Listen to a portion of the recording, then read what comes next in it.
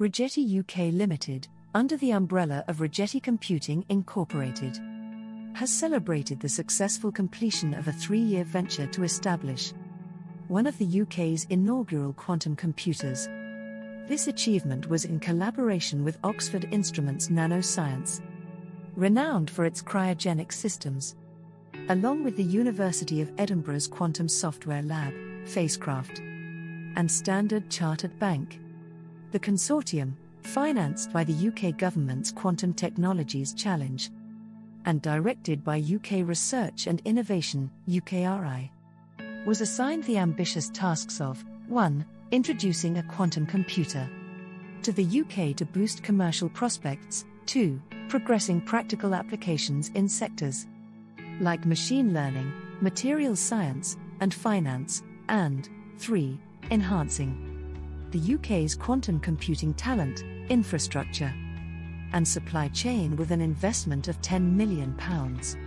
Rigetti's debut 32-qubit Aspen-class quantum computer in the UK was accessible via cloud to its UK partners through the Quantum Cloud Services (QCS) platform. This facilitated advancements in quantum applications and algorithm exploration. The Quantum Software Lab made strides in testing quantum hardware and performance verification of quantum programs, collaborating with Standard Chartered Bank to develop quantum machine learning applications in finance. Facecraft applied its expertise in quantum algorithms to utilize the system for materials design and simulation. Oxford Instruments' Tubney Woods facility housed the system, supported by Proteox LX dilution refrigerators and the company's cutting-edge infrastructure and cryogenic expertise. This robust support system ensured continuous algorithm operation via QCS. Rigetti has also recently announced a UCRI competition victory to supply a 24-qubit system to the National Quantum Computing Centre, NQCC, leveraging the latest Ankaa-class chip architecture. Dr. Subodh Kulkarni, CEO of Rigetti, expressed pride in the consortium's accomplishment of a functional 32-qubit quantum computer. The UK has emerged as a quantum technology leader, and Rigetti is eager to continue building on this momentum with its upcoming Ankaa-class quantum computer deployment at NQCC.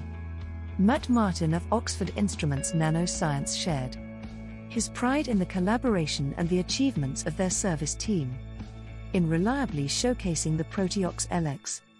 The project's alignment with national strategies marks a significant milestone for quantum computing commercialization in the UK. Furthermore, this project has laid the groundwork for continued research and quantum application development.